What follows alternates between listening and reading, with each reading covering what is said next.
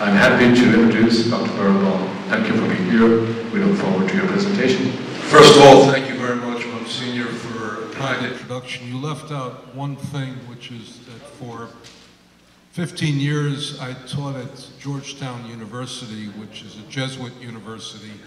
And we'll leave it up to the bishop to decide whether it's actually a Catholic university. I don't want to get involved in, but I taught for 15 years at Georgetown, and we're here on a very special day. Martin Luther King Day tells us how far America has come and how far America needs to go. And I think we have to be mindful of both. And I want to say that one of the most marvelous achievements of the United States of America has been the notion of civility and mutual respect in interreligious dialogue. And no other place in the world and no other time in the world would rabbis feel as comfortable teaching at Georgetown and at Loyola and at any other university, and would rabbis feel as comfortable talking to a church community and understanding that respect. And no other time in history would a Monsignor be able to read the diary of a young Jewish woman and understand the depth of her spirituality. In a world in which we have an enormous increase in hatred and polarization, I want us to celebrate this great achievement of the United States of America, which gave us not only freedom of religion, but also freedom for religion. And I want us to be mindful of it as we hear all the echoes of hatred and divisiveness, and this is a special moment. We're here also at a special moment because this is the week of International Holocaust Remembrance Day. The question always becomes, when do you remember the Holocaust? And one can go through virtually the entire calendar and say January 30th, 1933, Hitler came to power. One can say January 20th, 1942 was a conference which 15 men gathered. They made a series of not even decisions, the decision was made before, but the implication of the conference can be seen in one statistic. I'm mindful of the fact that Mark Twain once said there are truth, lies, and statistics, but this is one statistic. When they met on June 20th, 1942 at something called the Wannsee Conference, 80% of the Jews who were to be murdered in the Holocaust were still alive. 15 months later, 80% were already dead. And they had lifted nothing more difficult than a pen. The day that the world community decided upon was an interesting day. It's the day of the liberation of Auschwitz, in which Soviet troops entered Auschwitz and they discovered what has become the epicenter of evil in the world, the capital of evil in the world. So let me talk about how we got there and what its implications are. Let me also talk about, and I'm going to conclude with this, about the incredible transition in Roman Catholic teaching vis-a-vis the Jews by your saints and our saints, St. John the 23rd and St. John Paul II. I, by the way, have a unique credential, which is that I researched the work of a man who was then Archbishop Roncalli in Turkey. And I did a film on that many years ago on the role that John St. John the 23rd played when he was merely an apostolic delegate to Turkey. So I can speak with great authority about some of the formative elements of his. But let's look at a very basic way. The Holocaust has now become what we call one of the defining events of 20th century humanity. Sadly, it has deep and growing implications for 21st century humanity. And I say in my work that I have a dream, not to, God forbid, mirror or presume to mirror Martin Luther King, only merely to emulate it. My dream is that what I study should become irrelevant, because we live in a world in which that could not happen. But that's not the world in which you and I live. The murder of the Jews, and ultimately the Holocaust is expressed in the murder of Jews. 2 out of 3 Jews of Europe, systematic murder of Jews in 23 different countries, involved 2 of the great monotheistic religions, Judaism and Christianity. To a much lesser extent, it involved Islam. It also involved the greatest culture that Western society had produced. Germany had the most advanced science at that point, the most advanced medicine, the most advanced art, the most advanced music, and certainly the most advanced philosophy. Nobody can study philosophy without understanding 18th, 19th, and 20th century German philosophy. And consequently, its evolution, its importance, implicates us all. Destruction of Jews evolved slowly and legally. Discrimination, essentially, it began with discrimination and prejudice. It evolved to a legal definition of the Jews based not on the religion that they had or the identity they affirmed, but on the blood of their grandparents. That meant something quite remarkable. I studied Protestant theology with a great Protestant theologian by the name of Weigand UC. For 12 years, from 1913 to 1935, Weigand UC was one of the great philosophers, great theologians, Protestant theologians in Germany. And from 1940 until he died, he was one of the great Protestant theologians in the United States. But for 5 years, the state defined him as a Jew while the church defined him as a Protestant. You have a Roman Catholic nun who was murdered not because she was a Roman Catholic nun, but because her parents were Jews. Edith Stein. You had the only building standing in the Warsaw Ghetto was a Roman Catholic church staffed by attended by Roman Catholic parishioners such as yourself, staffed by Roman Catholic priests such as yourself and Roman Catholic nuns. This was the only building left standing. Why? Because there were people there whom the state annihilated because they were Jews, who were faithful Christians to the very end. Definition of Jews became the first step in destruction. And then what you had was the collapse of what you would call civil society. And we have to understand what involves the collapse of civil society. That culminated in an evening which was given a fancy name, Kristallnacht.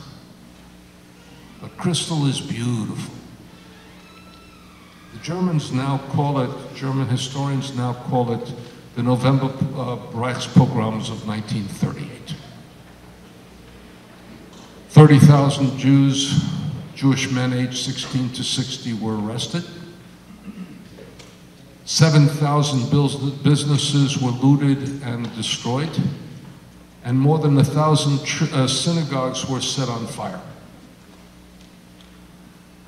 And that was the eruption of massive violence, and you have to understand that one of the achievements of Jews in Germany had been that the synagogue had become a central place that was identified as part of the presence of Jews in the community.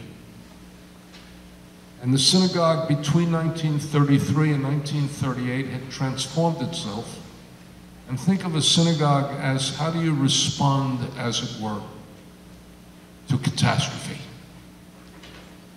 So on Monday, the synagogue became a welfare office. On Tuesday, it became an immigration office. On Monday night, it might become a theater because Jews were not allowed, actors were not allowed to perform in the theater. On Tuesday night, it might become a concert hall. On Wednesday night, it might become an opera. It became a language training center and a school. Because as the world closed down, it evolved, and then on Friday night and Shabbat, it became a place in which people came together to pray. And they prayed in a very unique way because prayer can become a weapon of resistance, as you sometimes know in your own prayers. How do you pray if you want to communicate and you can't speak freely? There's a prayer, and Rabbi Taff can certainly recite it by heart. He recites it every day, probably 3 times a day. It's called the adoration. It says, we bend our knees and we bow down before the King of the Kings, the Holy One, blessed be He. And Rabbi Leo Beck, who was a prominent rabbi, wanted to signal how to behave. He said, added to it, but we stand erect before man. We bow before God, but we stand erect before man. What is he trying to tell you? That man is not God. Certainly not that man, and certainly not at that moment. The synagogue becomes this place, and then it's destroyed, and there's nothing for the community. But immediately thereafter, there's a meeting on the 12th of November. I'm a pain in the posterior historian, so I read documents. This document is a gathering of all of the ministries of the German state and the party that were implicated by the November pogroms. And one industry is represented, which tells you something peculiar. What industry had to be represented at the conference? The insurance industry. Why? Because every property that was destroyed was insured. And if the insurance industry did not pay, they would lose their credibility. And this is a trick question. If they did pay, who would be the ultimate loser of the event? Now, most of you are going to say the insurance companies, but you know insurance companies never lose money. They pass on their losses to what? To the consumers, so the German people would have to pay for their losses. So what did they decide? They decided at that meeting that the insurance companies would stand to pay out, but Jews were not allowed to file a claim. And that the total amount of damages would be a fine imposed on the Jewish community. And immediately thereafter, something else would happen, which is that if we've gone this far, we're going to go much further. Jews were expelled from schools. Jews were not allowed to ride public transit. Imagine you can no longer have a car. Jews were not even allowed to have a driver's license. You don't have a car, you can't use public transit. Jews had to be identified, so after January 1st, Jews had to identify if they were men, they had to take the middle name of Israel. If they were women, they had to take the middle name of Sarah. And essentially they structured in, and they came to one more conclusion, which is that unplanned violence, without considering all of its consequences, was not going to be tolerated. Planned violence was a different matter. Let's push ahead for a moment. The war begins with the German invasion of Poland.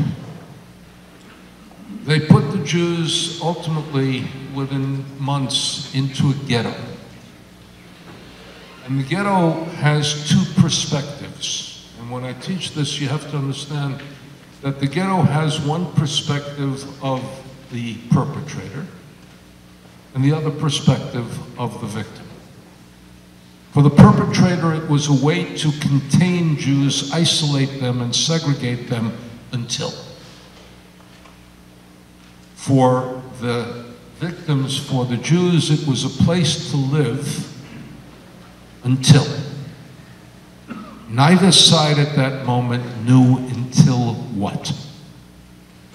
In retrospect, but only in retrospect.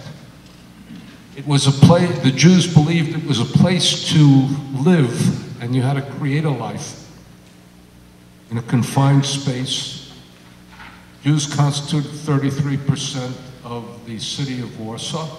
2.3% of territory was given to the ghetto, isolated with no economy.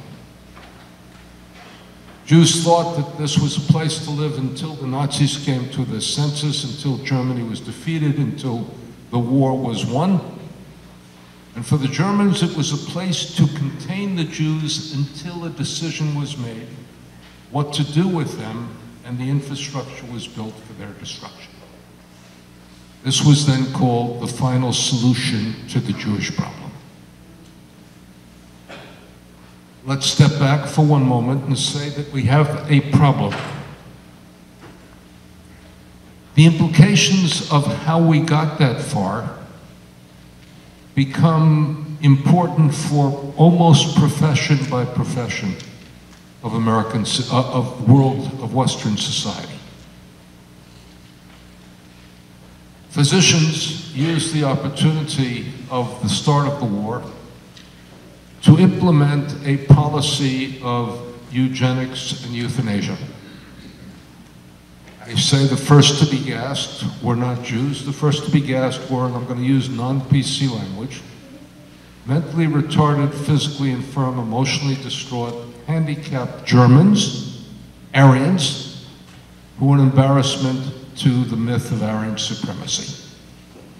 That's where the gas chambers were begun, and that's where the staff was trained that began by killing hundreds and then thousands, and ultimately they then graduated to the gas chambers of Treblinka, Sobibor, and Belzec, and they killed tens of thousands, hundreds of thousands, adding up well over 2 million. Lawyers made sure everything was done legally. No crime was committed. Businessmen developed the idea that the ultimate use of labor is the cheapest labor is slave labor, where you don't have to pay. You don't have to feed, and the slave became dispensable. We'll come to that in a moment. Philosophers justified it. Cultural figures said, okay, now we can go back to German music, get rid of this foreign Jewish influence. Ghettoization develops, and then Germany expands, and you have a problem. It wants to get rid of the Jews, but as it wants to get rid of the Jews, the universe is expanding. Expands in 1938 into Austria, 1938 into Czechoslovakia, 1939 into Czechoslovakia, into Poland. And everywhere it expands, more and more and more and more Jews come under its control. So you can't get rid of the Jews if you're expanding and controlling more Jews, unless somebody's willing to take the Jews, and the West was not forthcoming with avenues of asylum, of refuge. Conferences failed. Countries were not willing to accept the Jews. And in fact, they called it the refugee problem because, in the words of one scholar, had they distinguished between Christian refugees and Jewish refugees, they would have accepted the Christian refugees and not the Jews. So far, Jews are not systematically murdered. June 22nd, 1941, Germany invades the Soviet Union, Soviet-held territories. They bring with them 3,000 men whose task is to round up Jews, Soviet commissars, and gypsies, Roma and Sinti, to bring them to the edge of a city, to bring them to the edge of a valley, and to shoot them one by one by one by one. This is called murder by bullets, the Holocaust by bullets. We now know something enormously important. There's a Roman Catholic priest by the name of Father Dubois. Father Dubois, with his collar, has been operating in the areas of Eastern Europe, interviewing people in their 90s who were little children when this occurred. They see a Roman Catholic priest and they're now willing to confess and to show not what they did, but what they witnessed and where these mass graves are located. When you look at that, you look at something that's very interesting because killing was personal. You had to shoot a person. You even had a design in which if you drew a ditch in which to bury them and you shot at a distance, they fell in naturally. And this is what they did in town after town, village after village, hamlet after hamlet. Men, women, and children. And this is the way in which they operated, but they didn't operate alone. In Lithuania, 2 out of 3 Jews were killed not by Germans, but by Lithuanians. In Latvia, 60% of the Jews who were killed by Latvians. In Estonia, 100% of the Jews who were murdered by Estonians, with the principle of the old accusation that was made by the prophet, Aratzachta v'gam yarashta, or have you murdered and also inherited? And then all of a sudden they decided, no. If we do the killing, we can take the property. If they do the killing, the Germans take the mobile property. There was a problem with this stage of killing, which says something very interesting about human beings. The killers needed to drink afterwards. Then gradually they needed to drink before, and sometimes they needed to drink during.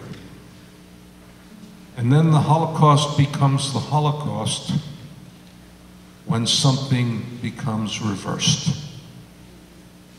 If you can't send mobile killers to stationary victims, what is your next possibility? You make the victims mobile and you send them to stationary killing centers that combine Ford's notion of the assembly line with Darwin's notion of survival of the fittest. If you send them to stationary killing centers, the killing becomes impersonal by process. And consequently, it becomes easier to sustain, less taxing on the killers, and more capable of what? Of being operational for a very long time. 6 killing centers were established, and let me give you again Mark Twain's Truth, Lies, and Statistics. But the statistics will tell it to you very simply. Belzec, 500,000 Jews were killed between February 1942 and December 1942. There were 2 known survivors. 500,000 murdered, 2 known survivors. The staff was 104, of whom 14 were Germans, 90 were Ukrainians.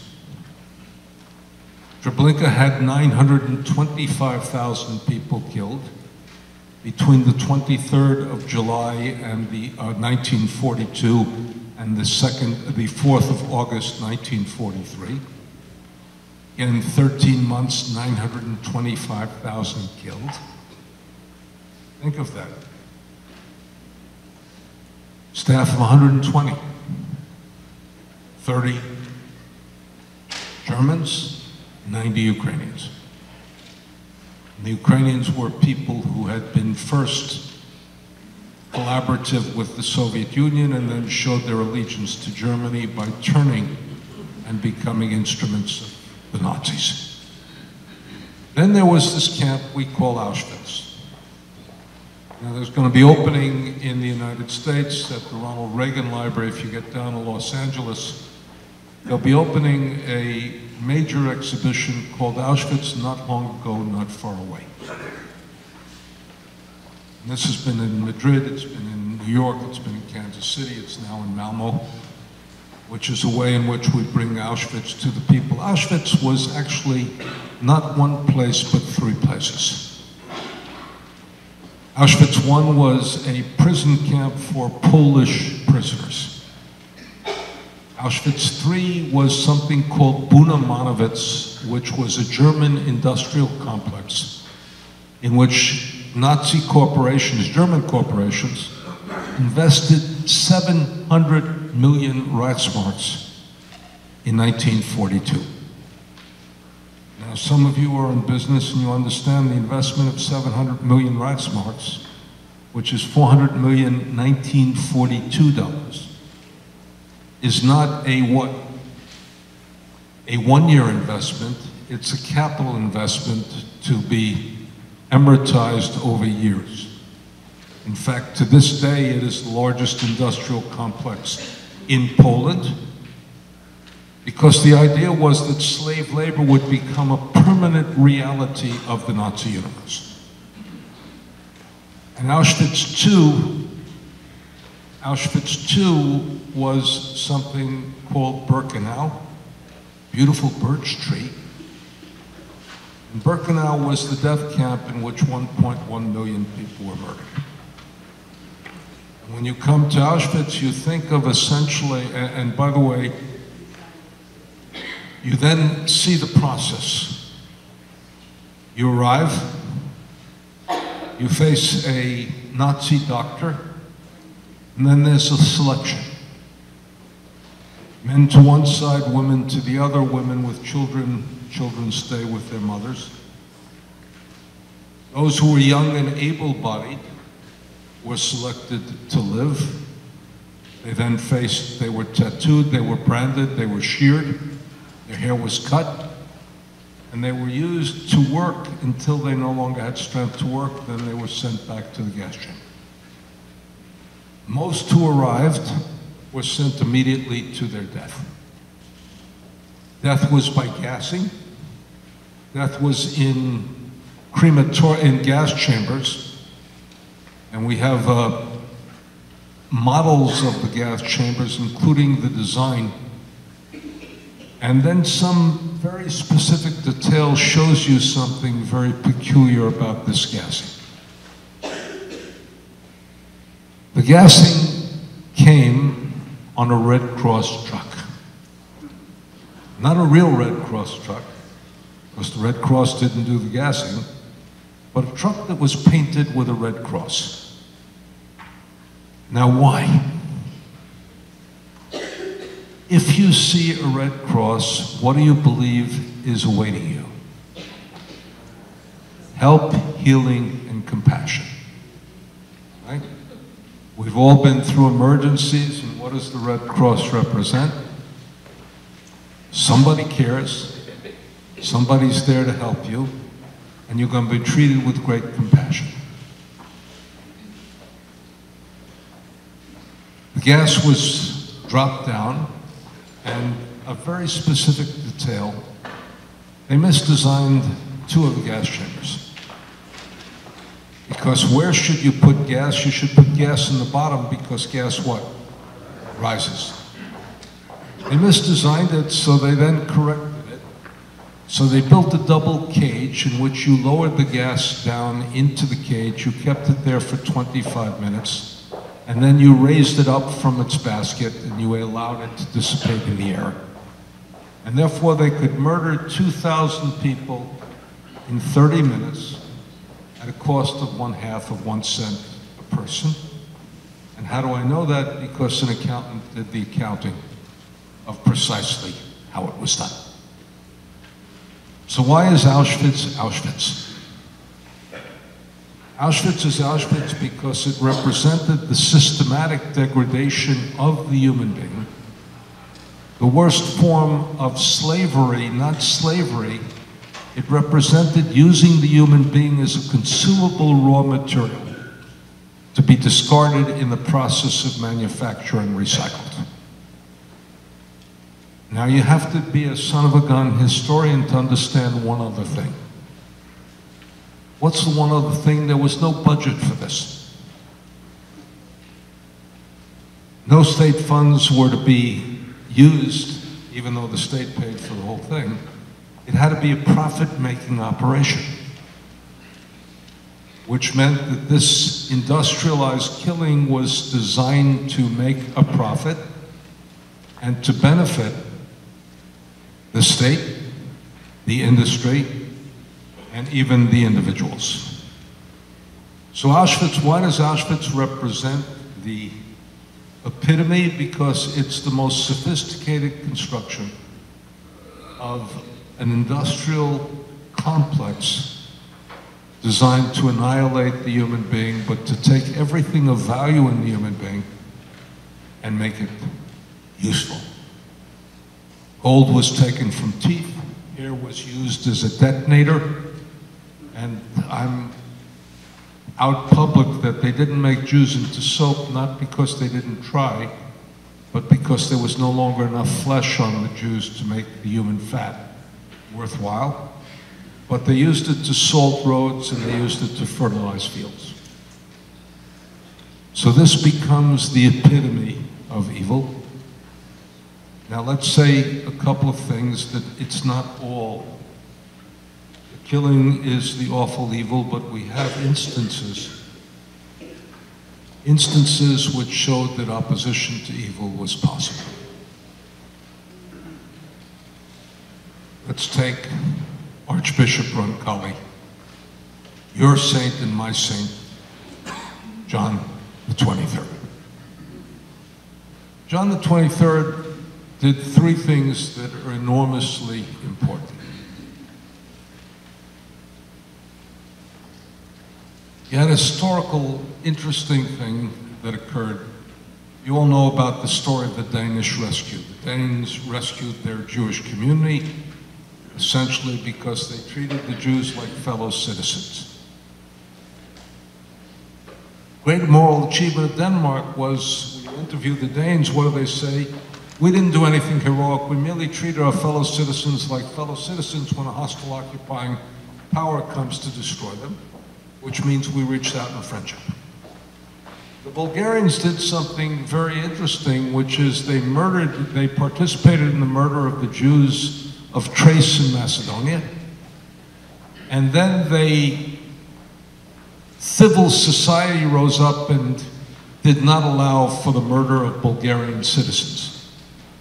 So Bulgaria claims that we did save more Jews than Denmark, technically correct, but only after we killed the Jews who were not citizens, the Jews of Thrace and Macedonia. What does Archbishop Roncalli do? He writes to the King of Bulgaria that your soul will not withstand the murder of your Jewish citizens. An act of courage. One doesn't write to kings like that, except if what? One has moral character of the highest magnitude. He then sends a very interesting document that is used to save some Jews in Hungary. He works with the Jewish underground, which is desperately alone in Turkey, and Turkey was a neutral country. And he sends a document which is technically correct and misleading. It becomes a little bit like Wallenberg, Schutzpass, Wallenberg's. He says the following. He says the holder of this, and he writes it in Turkish, so they can't quite discern what he's saying, but it has his stamp on it. He says, the holder of this document is a fellow countryman of Jesus and should be entitled to the Vatican's protection. Fellow countrymen of Jesus is another way of saying the J-E-W word. And he doesn't say they are entitled to Vatican protection, he said they should be entitled to Vatican protection. So the document is used to confuse and to offer the possibility. Let's take a look at your second saint, my saint, John Paul II. John Paul II, you have to understand, grew up with Jews. Lived in Poland. He was a man of the theater, a man of the university. He had Jewish friends. And he had very close Jewish friends. And how do we know he had Jewish friends? What's the best evidence? That when he became Pope, he asked one of his Israeli friends to take an apartment in Rome so that somebody could walk in and believe that he was not infallible.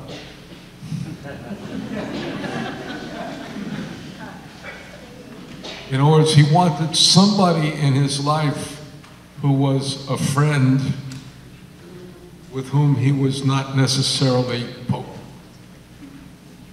in keeping with his normal human character. He does something else that is, and by the way, he does something else that's enormously courageous, and I want you gentlemen to think of this as parish priests. There were very great Poles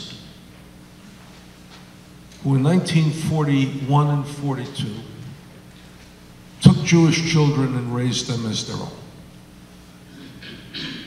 Now you have to understand what it means. First of all, see it as parents. Many of you are parents.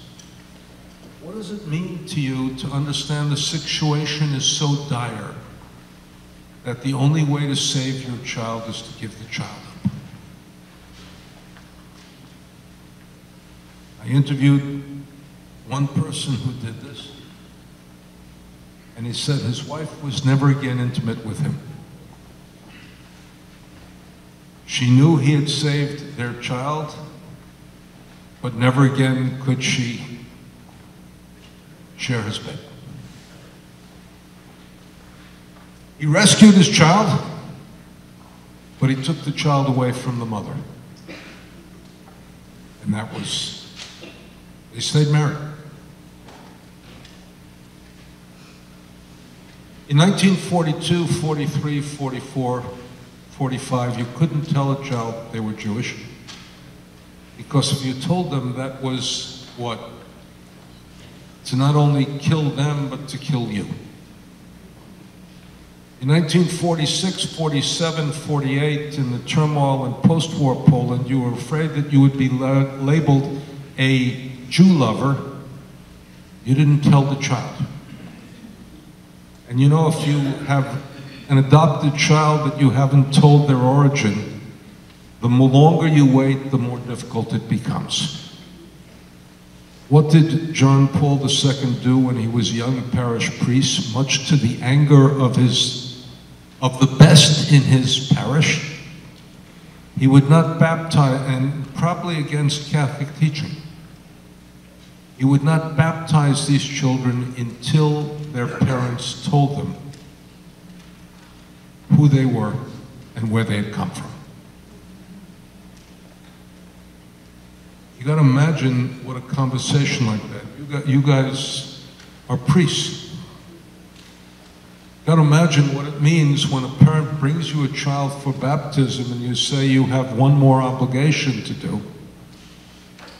But he insisted on integrity. And by the way, when we think of it, let's again say, why do I say that these are my saints as well as yours? Because what did John the 23rd do? St. John the 23rd? He confronted anti-Semitism. He studied anti-Semitism with a scholar by the name of Jules Zizek. confronted anti-Semitism, and he transformed the Roman Catholic Church's teaching about the crucifixion with one of the most incredible documents called Nostra Aetate. His next successor, once removed, John Paul II, St. John Paul II, what does he do?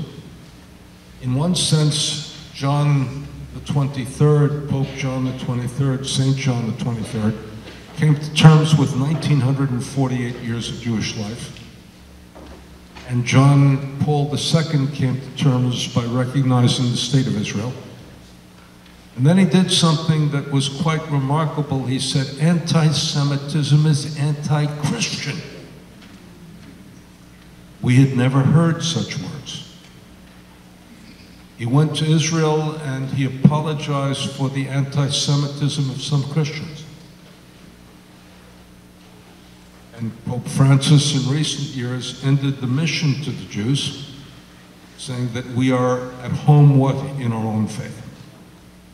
And the covenant between God and Israel continues and endures. This is one of the great acts of religious repentance, by trying to remove the teachings within Roman Catholicism that could possibly lead to anti-Semitism. And you should be deeply proud of these transformations. In the history of religion, they are monumental. They are enormously significant. And they lead to what has become, this is the greatest time in history to be a Jew and Catholic in dialogue. Both religions are improved by that. The spirituality of both communities are improved by that. And you've removed elements that could possibly lead to anti-Semitism. Let me conclude. And you know, I joke, there used to be, when I came to Washington very early, when I came to Washington, there was a man who later became vice president by the name of Hubert Humphrey. And we had a joke, the optimist in the crowd was the woman who put on her high heels when Hubert Humphrey said in conclusion for the 9th time. And then Bill Clinton and Donald Trump both improved on that.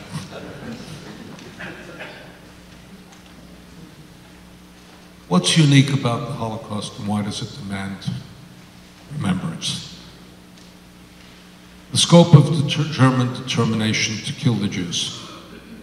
The Germans sought to eliminate all Jews everywhere, men, women, and children, to recast the nature of the human species. Previous anti-Semitism, and I'm going to go in for 10 seconds to anti-Semitism because it's an issue today. Anti-Semitism varies by source. Religious, political, social, economic, racial. Anti-Semitism varies by goal.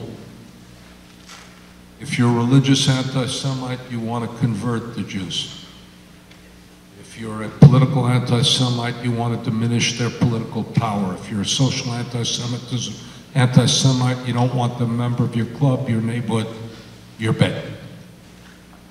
If you're racial anti-Semitism, anti-Semite, you want the Jews eliminated, and that ultimately led to what they called extermination, which is a vicious word because that's what we do to rodents.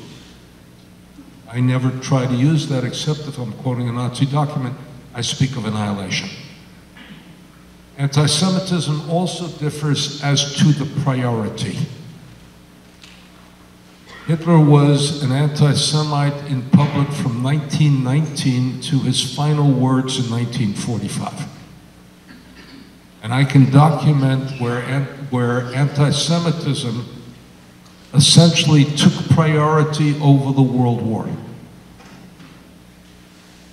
Quick evidence is the 2 times that Nazis killed most Jews were 1942 and 44. 42 was a moment in which they were on a war in the Soviet Union that they were losing. And 44, they were in a two-front war in the Soviet Union, and with Soviet troops invading from the what? From the east, and American and Allied troops invading from the west and from the south. That's when they destroyed Hungarian Jews. Differs as to its priority. And the last point is it differs profoundly by how stable a society is, and Jews are normally a canary in the mine. If a society is unstable, Jews become the victims of that instability, and Lord knows we live in an unstable world, which is one of the reasons why we have an increase in anti-Semitism. Nazi effort to eliminate the Jews was relentless, even to the detriment of World War II.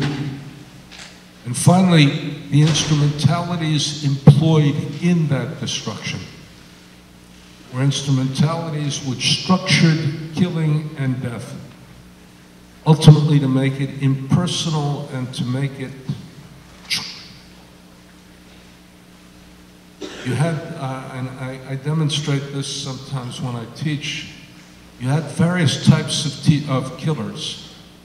And ironically, the most lethal of all killers were people who lifted up nothing heavier than a pen. We call them desk killers. And it was done by bureaucracy, which meant that nobody felt responsible for the final product, but you had the fragmentation. So we remember tonight. We remember that tragic past, that catastrophic past, because only if we confront evil can we learn the importance of doing good. Only if we remember hatred and if we understand that responding to hatred demands courage and decency, and the best of human values and the best of religious values, can we make sure that that does not happen again, at least not with our consent, at least not with our active opposition. And we try to instill in ourselves the values not to become perpetrators, not to become victims, and not to become bystanders, but to become upstanders. I just have to say, every time I have listened to Dr. Michael Berenbaum, I have been enlightened. Even with all of the courses I've had over the years as a college student, a rabbinical student, studying the Holocaust, it never ever ceases to amaze me how much more information, knowledge, wisdom I glean when I listen to you, Dr. Berenbaum. God bless you.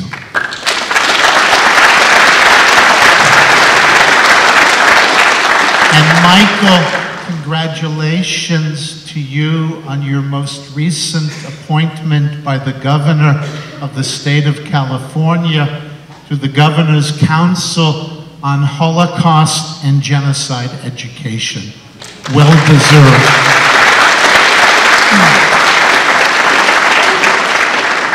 I want to thank Father Vaughn and also Father, is it Kaburu? I don't know if he's here. Are you here, Father? Thank you both, and thank you to your team of clergy and your dedicated lay leaders for agreeing to host this very important evening of remembrance. We're very, very grateful. To you, Bishop Soto, how nice to see you again.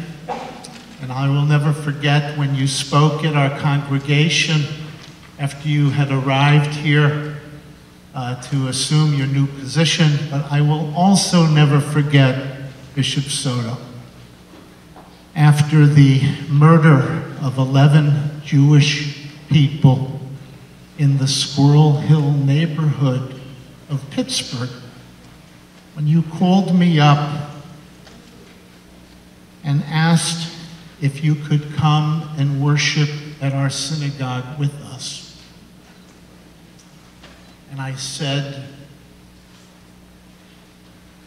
Bishop, we would be honored, but only if you would share some words. And you said, no, I don't need to share any words. I just want to worship with you and be there with you and your community. And when you did show up, I called upon you to share some words. And I have to say how comforting it was not just to have you in our presence, but how comforting your words were as we were all grieving that terrible, terrible tragedy in Pittsburgh. God bless you and thank you. I want to say to Bishop Emeritus Weigand, I'm going to talk about you in a moment, but how blessed I was when a member of my congregation, may his memory be for a blessing, by the name of Willie Weiss. No one could really know, was it the pronunciation Weiss or Weiss? He always told me it was Weiss. He was a European Jew who lived in Sacramento for many years. And when I first arrived in Sacramento, he implored me, I must meet the new bishop, Bishop Weigand. And so, look, I said, this is my first congregation as a rabbi. I need, give me a few months, give me a year, then I'll reach out to the bishop. He says, no, you have to do it. Anyway, he called your secretary and made an appointment for me without telling me. And we had our first meeting in your study at the diocese office on Broadway. And that began a friendship of all these years. And how blessed we were to host you at our congregation, and how blessed I was when you invited me several months later to deliver the homily at the Cathedral of the Blessed Sacrament. Supposedly, it was the first time a rabbi had given the homily at a mass of which you officiated that Sunday morning. As a matter of fact, I think there were more Jews in that cathedral that morning than you have ever seen. Anyway, it's an honor to be here with you. Monsignor Murphy, congratulations on the recent publishing of your new book. I do not expect a commission for my endorsement, but I want you to know how blessed I am to know you, and every single person here better buy the book and have him sign it afterwards. And Liz Egra, the founder of the Central Valley Holocaust Educators Network, a survivor of the Holocaust, who is here. Stand up, Liz.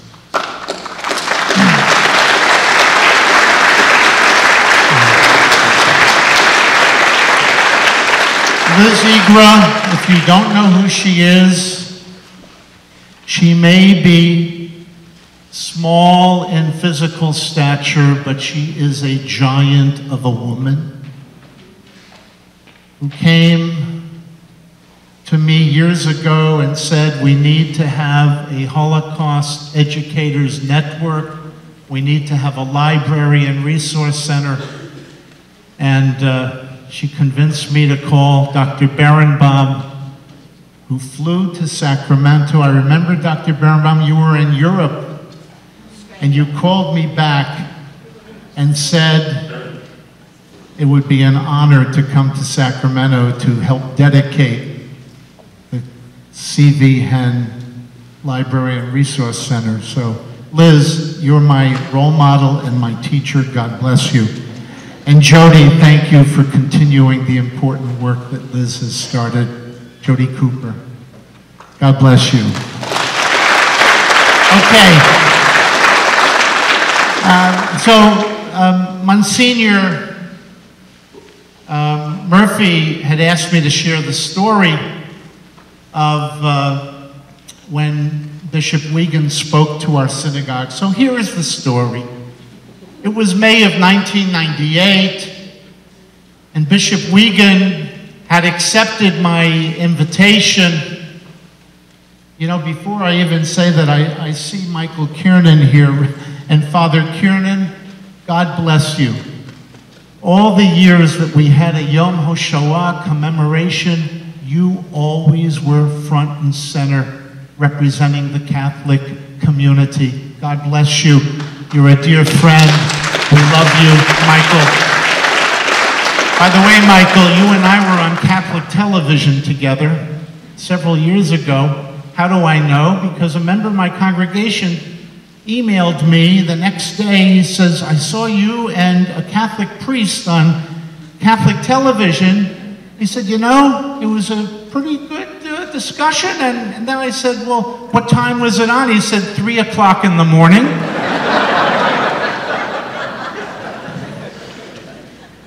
Is that Catholic prime time or something? Okay.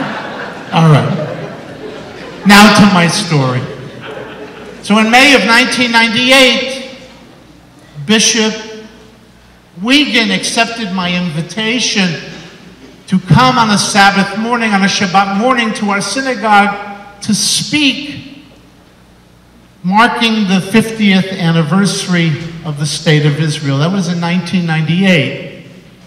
And when I introduced the bishop to the congregation, I mentioned that he and I had something in common. You see, we both came to Sacramento to assume new positions in the community, and we both had significant shoes to fill. You see, Bishop Weigand had succeeded Bishop Quinn, who was beloved by so many in our community. How many of you remember Bishop Quinn? A tough act to follow. But I told the congregation on that Shabbat morning in May of 1998, and I told Bishop Weigand when I introduced him, that I had it even tougher, as my predecessor's name was Rabbi Lionel Moses, also beloved within our congregation and community. And thus, while Bishop Weigand had to succeed Bishop Quinn, I had to follow Moses. So I think I had it a little tougher. But folks, I will never forget that Shabbat morning when Bishop Weigand spoke to our congregation. You see, in the middle of his homily, in the middle of his sermon, which was about the current state of Jewish-Catholic relations, he mentioned to the congregation about his visit to Auschwitz about a year before. And he shared with us the enormity of the evil of the Shoah and how it truly overwhelmed him. And all of a sudden, he looked up from his prepared text, and there was about a 10-second pause. And as he gazed out upon our congregation, trying to hold back tears, he reached for his pectoral cross, and he held it tightly in his hand. And with tremendous emotion in his voice, he said, and I quote,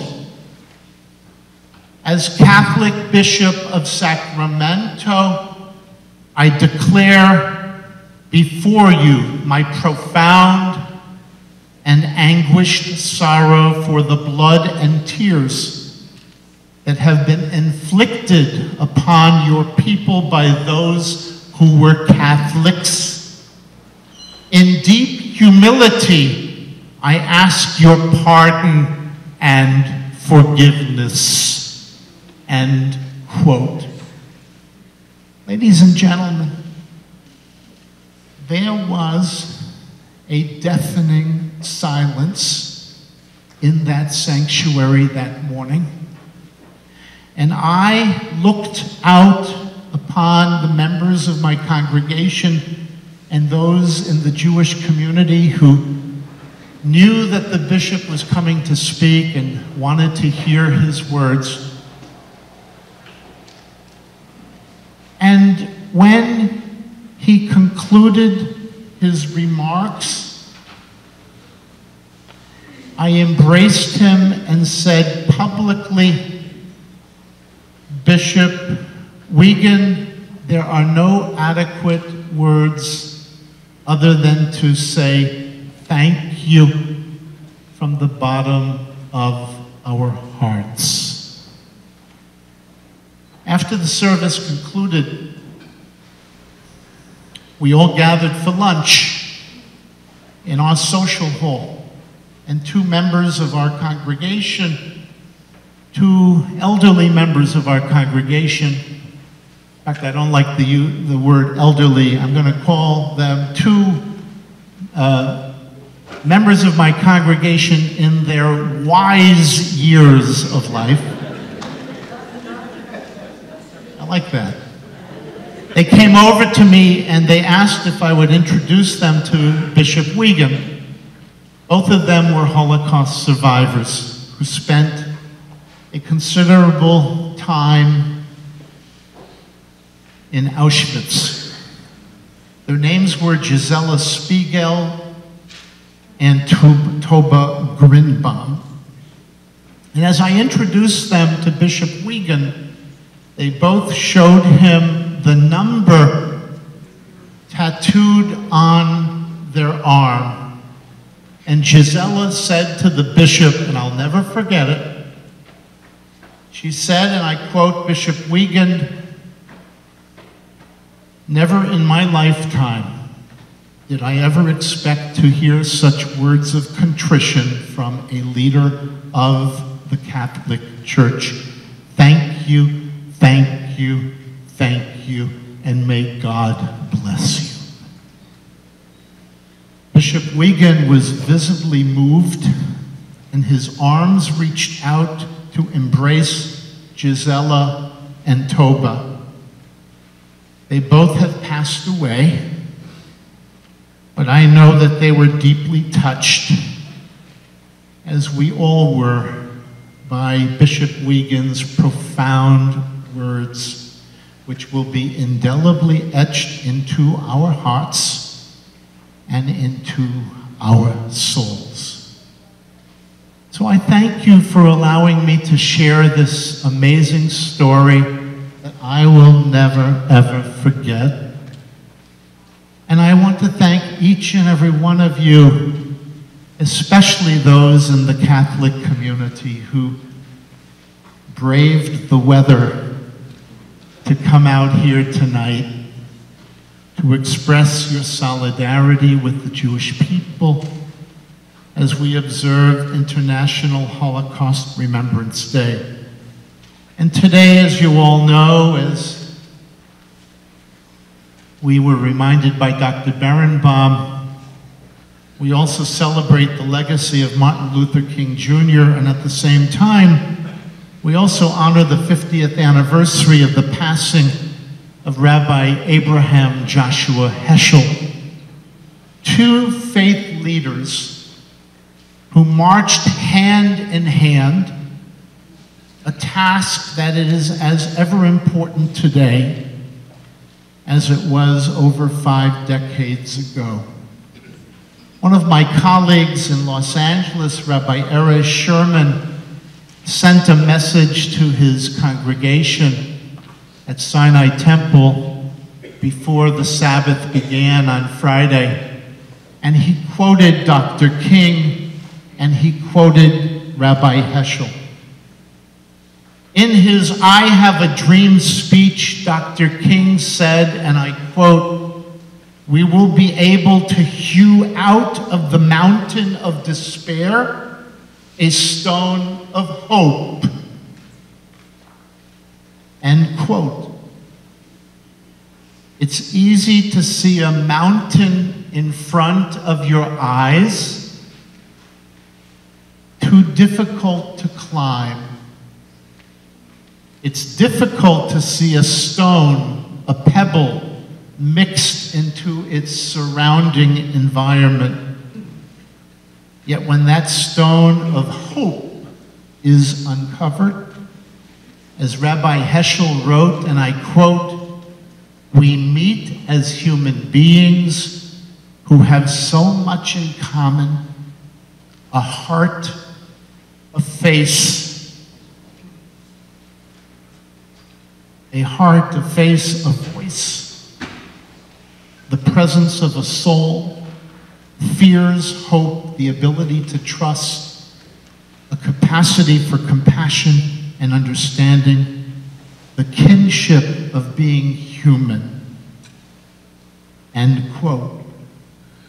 May these words be a harbinger for continued dialogue, trust, compassion, and understanding, not only between our Catholic and Jewish communities, but with our brothers and sisters of all faiths for many years to come. And let us all say Amen. Thank you, Rabbi Taff. Just add a few words. The story he told actually tied in with Auschwitz, as he mentioned. The year before the invitation to visit on that Shabbat Saturday morning, on May 9th, I think it was, in 1998, I led a group from Sacramento of about 35 people on a pilgrimage to Poland.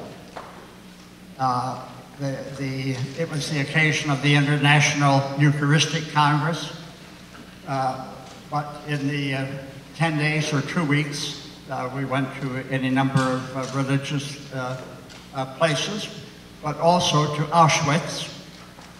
And the group spent, I would say 2 or 3 hours at Auschwitz on a given day, and kind of like tourists in one sense, kind of guided to kind of a fast trip through Auschwitz-Birkenau.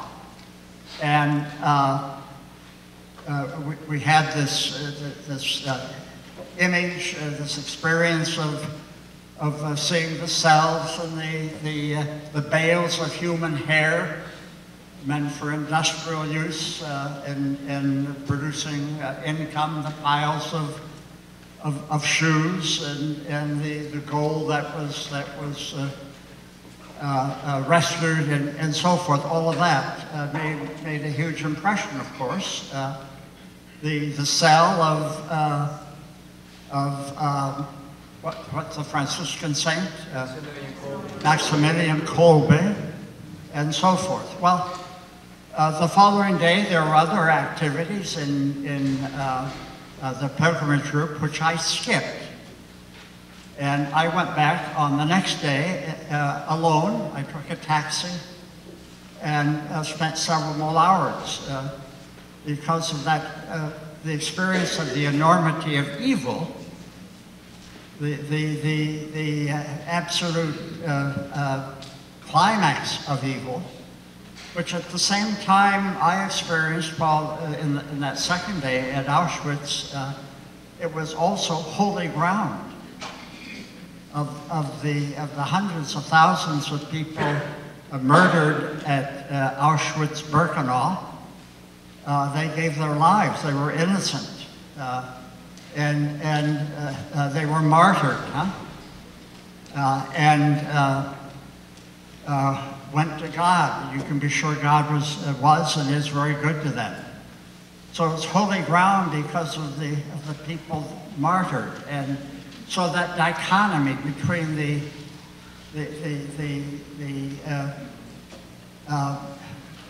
climax and the maximum of evil, the enormity of evil, and yet at the same time the holiness of people that have gone through that experience. And So I was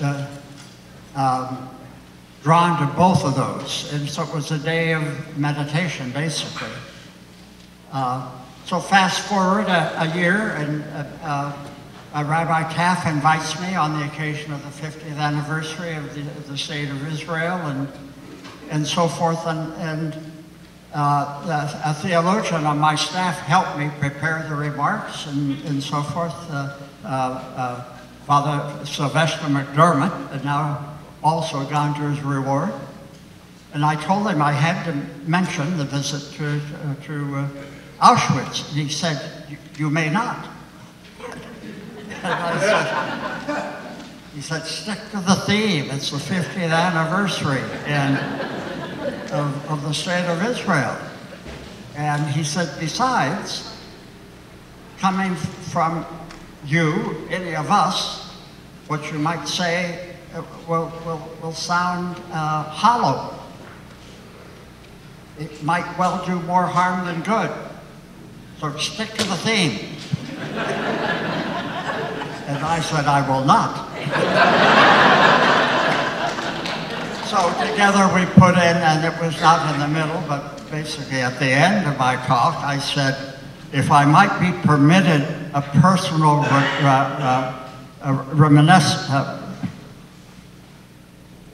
reminiscence, I visited Auschwitz in early June of last year. In fact, I went twice, not just once, as had been my intention. And it was at that point that I had to pause. I couldn't go on. It's before I got to the asking of forgiveness. And it was great emotion as I thought back to my time at Auschwitz and the enormity of evil. But it was more than that. It was like this huge sadness and sorrow that welled up from my soul, in a sense, and just kind of overwhelmed me. Thinking of what people did to people, and the mystery of that, and how you simply can't understand it. And but in the meantime, I was also I wear glasses. I was misting. I was sobbing, basically. And I couldn't see the text. So I pulled out my handkerchief and was trying to clean off my glasses a little bit. And at a certain point, Rabbi Taff, that was kind of sitting behind me, came over, put his, as I recall, put a hand on my shoulder, but handed me some tissues, a box of tissues. And so forth. And with that help, I went on to the next most important sentence.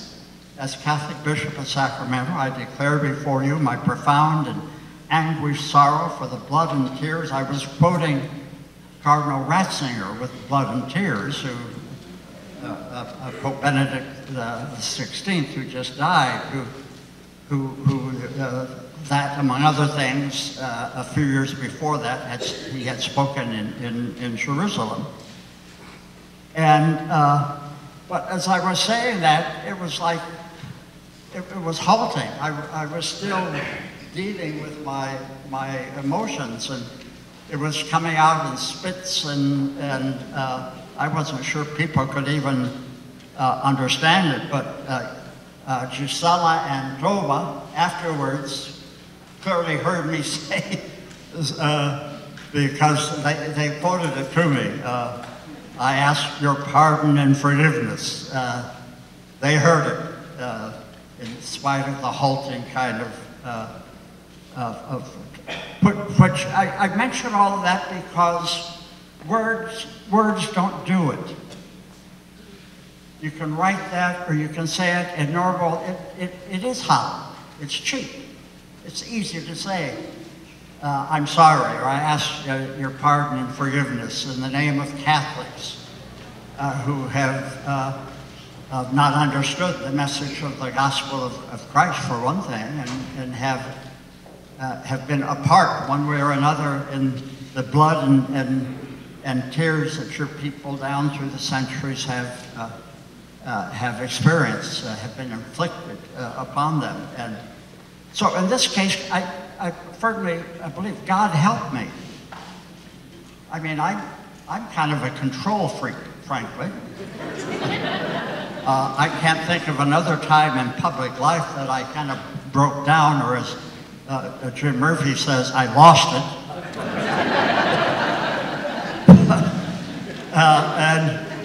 But it's like it was supposed to be something that, so the only way it could be authentic is the way God permitted it to come out. It was authentic.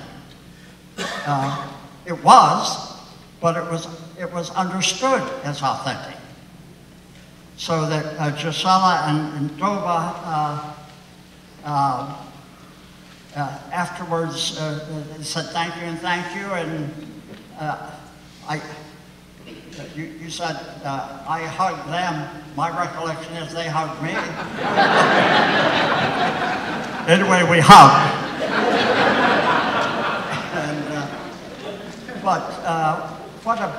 And I might say too, as we were, and soon after there was a couple of paragraphs that I should have probably just skipped because it was superfluous.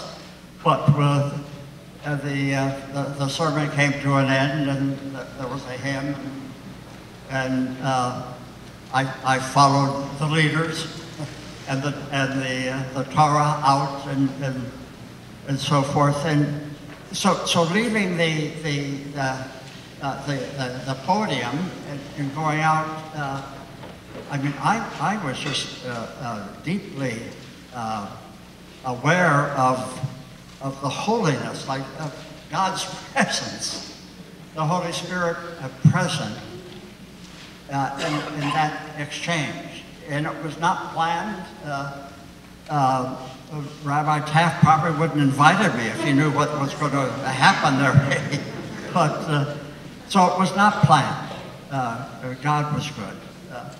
Just a follow-up, yes, it took me a whole year and a half after that to get you to the Cathedral of the Blessed Sacrament. Today I looked it up. It was on November 21, 1999. Which was very significant in our Catholic ecumenism and interfaith. Where one of the important principles is reciprocity. You don't accept an invitation to do something if you can't reciprocate. So the reciprocity. So. I was quite aware of that, as a matter of fact, and in any case, a year and a half later, but it was on a very significant occasion at the Cathedral of the Blessed Sacrament. It was the last Sunday of the liturgical year, which for us is Christ the King Sunday. Christ our King and our theology because of the cross. Jesus, who gave his life in total love for humanity. And so on the occasion, and scriptures go along with that, but my recollection, perhaps yours can be better, that you gave a marvelous sermon on the love and mercy of God, the hesed of God. Is that the right word, hesed? Hesed. Loving kindness. The loving kindness of God. And of course, on Christ the King Sunday, I mean, it was perfect. And it was a wonderful conclusion to our liturgical year of that year. So thank you very much for that occasion, for the invitation. And Dr. Berenbaum, I can't tell you how grateful I am for your insights and for your decision to accept the invitation to come up to be with us tonight. And God bless all of you. Oh, my name is Nikolai Hope Franco, but now American Nick Hope. I'm Holocaust survivor, not one, but twice, like in Germany and also Ukraine. I was born in 1924 in Ukraine, Donbass, where there's now war there. We was real bad time in Ukraine, and we were always suffer, especially when the communists come and Puppet Stalin make an artificial maybe, and all of the more than a million people, innocent people, perish, including to my brothers. 1941, Hitler come. Because I was young, 17 years, he ran for the young people. They go to Germany to work there. And they bring me to Germany. Everything go by force. And put in a factory, military factories, Wolfenshausen, where I work a while, and then have a big explosion. It was a wall that I was like I was sabotage or nothing. And then after that, they put me in concentration camp, Dachau, Allah. I arrived in 1943 there. What really hurt me, and really I was upset when I see them. Right the first day that I come arrive, that they get some young men there, prisoner, and talk to them and something, I don't know, they maybe don't give him salute or something. He said, hinlegen marsch, hinlegen marsch. That means down, up, till he can get up. And then we take a gun, shoot him right there on the place, But nobody say anything, nobody crying, nothing. But how they come? That's the Dachau show here, their face. But then I stay about a couple of months there till they chosen to the factory, about 15 minutes away. A bunker Harley building that's terrible, the cement and I was 75 pounds, that's almost an age. Another thing, they come a big wagon platform and a big pile of dead people, and I put it right on the top, this man, and I heard it still on the bottom, the man was dead, and I, oh, please help me. Terrible. Then I always say, oh boy, when I see that, what's going to happen next? And then after 3 months or so, we go to factory, where they put in the work there. It was lucky they bring us inside in the building. It was better, But there's another problem. Come the superintendent, Eisenbart, his follower there, they don't hate me. They hate me. I was like, they kick me, man. The words are terrible. I was really upset, I said, oh, well, now I have to wait worse. He signed me for 25 lashes for a mistake. And worse and worse and worse. Every day, Belmont factory, and I go dead march. I want to take part in the dead march, and they bring us in the forest. I want to kill it, but the American make it free. That's a wonderful thing was I see the American tank. Everybody yelled and crying. Boy, that's something. We are free. After that, they bring us to the camp all together. We'll go to which country. I don't want to go to Russia in any place. But I was a week again.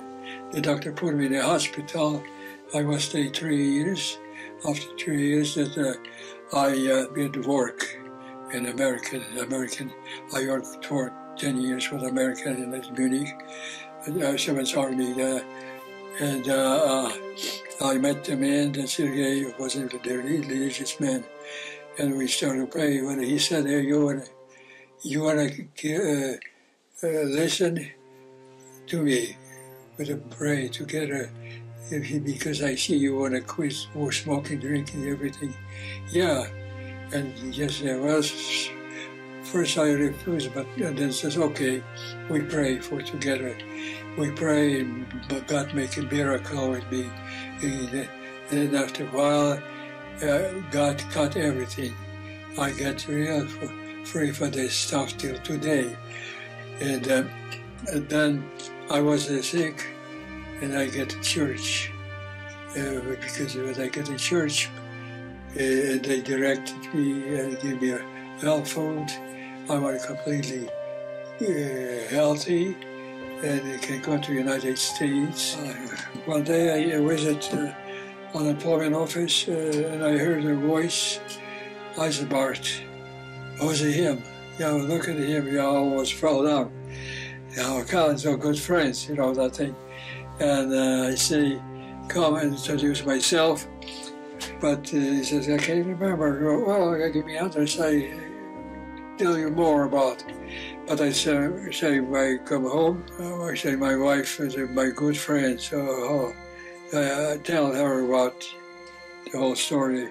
He said, okay, we're going to pray. She said, hey, Jan and Nadia, what the Lord says, what we should do with them.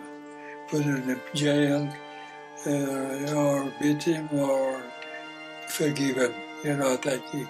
After we pray, we make a decision what we do. After 1 month, I go to Eisenbart home, and I came here and bring me the cellar, and I started to talk to him. I'm here, Eisenbart. Can you remember me? Because you're skinny, and now it's different. Yeah, I am so my machine number 1. And you remember, you write for me, to give me 25 lashes. He'd feel those good, but I remember to write for you one. This one cylinder come there and break. You hang it. Another is Sergei. Did something happen? You write down, hang it. He said, you shake it. Well, but listen, don't worry now. Forget about it. Because I come here with decision to forgive you. Give me your hand. Give my hand. Look, you person, my person, here, shake my hand. You understand? I don't understand. I forgive you what you do with me and another guy. And then, why? I said, because God forgive me. He make a very miracle on me. He can miracle make on you. Because I'm going to pray for you. That he changed, completely changed your mind, your behavior, everything. You be another man. We're going to pray for you. Yeah? And now I go to the United States. God bless you, but we still pray for you. Now I come to the United States, and God make it so that He bringing me out, all my family, to Calistoga. When I become job, we get everything, because there wasn't no people there. But I developed Calistoga. We built over 100 houses, and God bless me, rich bless me, continue. And I thank to God for all things what He had done. And I think it's come through my grandfather, because when I was young, he always prayed for me, always, because the seeds come up, you bring the fruits. Because He blessed here, and blessed health, everything, job, everything I got. And I thank the God and other brothers in the church and everything. I may be not here. I praise the Lord for that, and praise you to listen to me. And God bless you.